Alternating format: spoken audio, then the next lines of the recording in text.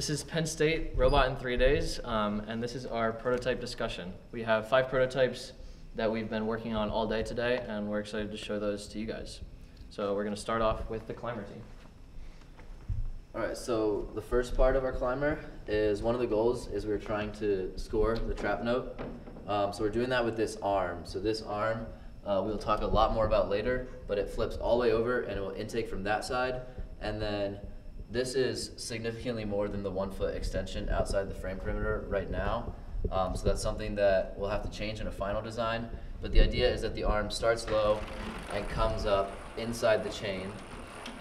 And then we'll have some, like a hook on the arm to grab the chain and bring it down into here.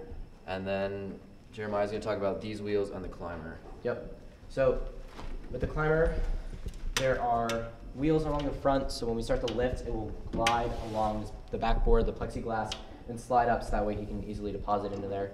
So there's 2 on each side, or 1 on each side, and then there are poles which will have hooks on them. Currently, these poles are just really long because they're prototypes, we don't want to cut anything down, but they will be about this tall in the final prototype. That's about 3 foot tall, 3 feet-ish. And then, so there's just surgical tubing, stretchy tubing on the top for the spring it up. And then down here, it's just a Polina winch. This Neo, it's a Neo, just a normal Neo. It's geared down to 120 right now. Is that correct? Yeah.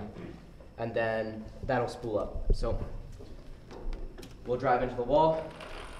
Our rollers will touch against the wall right before we're about to climb. The chain is in line with our hooks, and then we'll go ahead and climb up.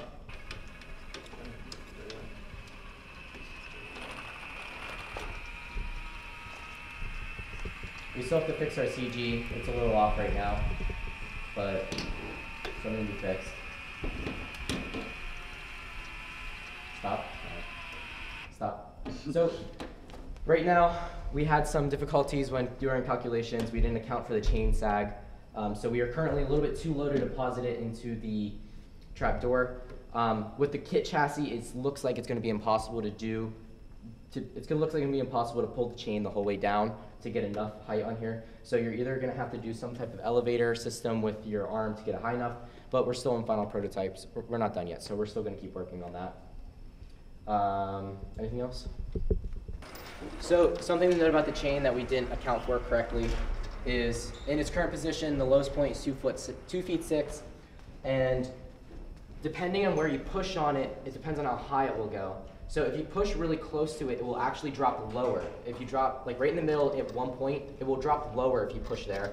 However, if you push further out, it will push higher, and the center will go up to wherever your point of contacts are. So there's like a middle point that you have to find where it stops sagging and where it starts going up for the trapezoid part of the chain. We had accounted for it going up when we did our calculations, but we weren't far enough, so it ended up sinking, which is why we are 3 inches too short now. This is just a simple intake design. It uses 2 rollers to suck it in and then just holds onto the ring kind of like that. So we'll give it a couple demos here. And it's not powered by motors, it's just powered by hand, but Sam's gotten pretty good at it. So it's able to pick up off the ground from around like a 45-degree-ish angle all the way up to vertical. If you wanted to get it lower, you might be able to move this wheel forward to get more of like an overbite to get it onto the get it from the ground. But it's simple, just rotate the wheels against each other to pick it up, and now you're holding the ring just fine. Using both wheels, you can rotate the ring around. You can rotate it back, forth, up, down, holds it pretty steady. And then of course, when you're ready to be done with when you're ready to deposit, you can rotate them with each other and it deposits just fine. The main idea with this prototype is to try to get what is the like minimum viable way to grab this. There's a lot of different ways that we can use to intake the ring, but it's only like we want to try to see what's like the smallest and possible way to get it, and what's a good way that allows us to be able to have a wide range of motion on manipulating the ring. We noticed pretty early on with the amp that it's pretty hard to get the note in the amp when it's horizontal, so you want a slight angle downwards at the minimum, or at the best to drop it in vertically. And with a design like this, you're able to, you know, flip your arm around or whatever, and you're able to get that nice angle into the amp whenever you want to. This won't shoot into the speaker, but you know, there's other designs for that. Yeah, so a big thing that this design could be used for is for simplifying something. You don't want to build a whole actuating wrist or something if you can manipulate the note with like 3 wheels like this.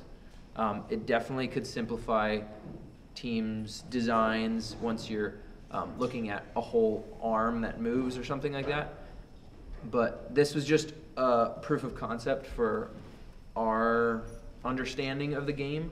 One main negative of this is if the note is on the ground and your robot's coming at it, you can't, you have to position yourself pretty well to get onto it. There's not a lot of room for lateral movement. You have to kind of grab the ring as long as you're like laterally within the hole.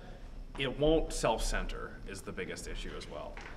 So you have to get pretty precise. Now, one potential method to fix this is some members suggested expanding this using 2 wheels, using 3 wheels, or just making a longer row of this kind of setup to be able to hold the ring and manipulate it. But that's of course for further experimentation. Yeah, so hopefully you guys found this design helpful, and it could definitely be used to actuate a note around. Okay, so basically our design is an intake that can go in the amp, so it also counts the outtake, an intake that can go in the amp and in the shooter, in the speaker. So these front wheels are gonna spin, so it's gonna be at an angle. These front wheels spin, and it brings the ring up and through these wheels, and it holds it here. The wheels in the front are flywheels, so there's 2 wheels in the back. These wheels will hold it back here, so the flywheels can start spinning. So once the flywheels start spinning, we turn it, we aim it, and then we shoot it out. So we've done tests on it before, and it gets a lot of height. So right now we have 1-to-1. We don't have any gear ratios on it, so it can spin as fast as possible. So then if we want to go for the amp, because it's at an angle already from the intake, so if we're going for the amp, we would go over here. And then, because it's at an angle already, we would just push it in to the amp. Awesome, thank you guys. All right, so we were focusing on intaking, purely just 1 and 2 rollers. So the 2 main ideas that we had were top roller with just a plate on the bottom. We were running into a ton of issues with that.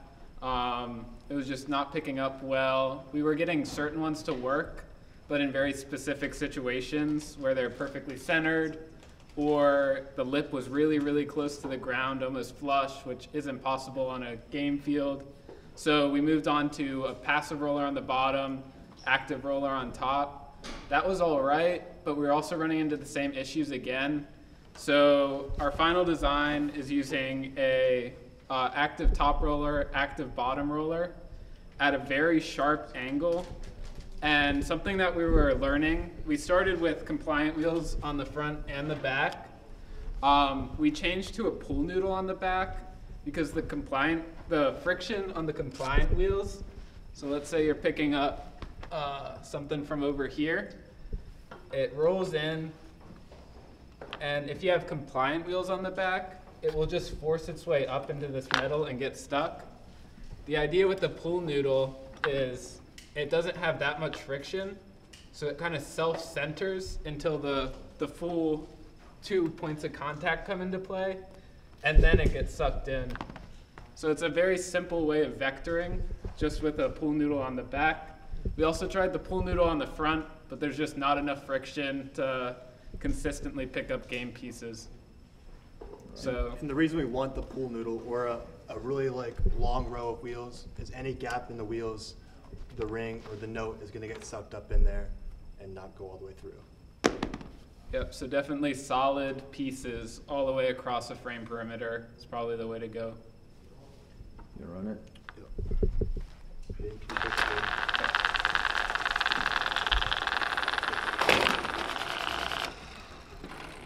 All right, do one from the side.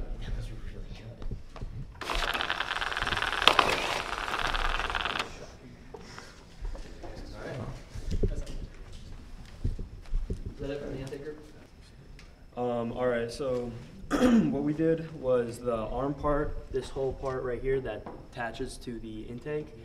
And what we did was design it so it's able to score in the trap and also score in the amp. So the way that we did this is we have it kind of on a slope. So when the arm comes up right here, it kind of just drops it into either the trap or the amp. And then based on that, I mean, you saw earlier with the trap, it didn't exactly work, but we'll have to redesign that, but everything so far is pretty good. Demonstration. Comes right here.